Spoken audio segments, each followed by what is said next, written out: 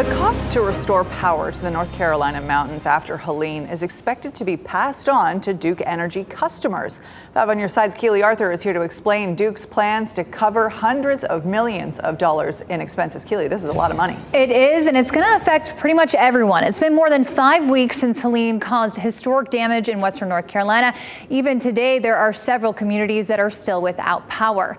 Duke Energy says the damage in those areas is catastrophic, and they've used helicopters and specialized off-road vehicles to rebuild the power infrastructure. Now, all that comes at a cost.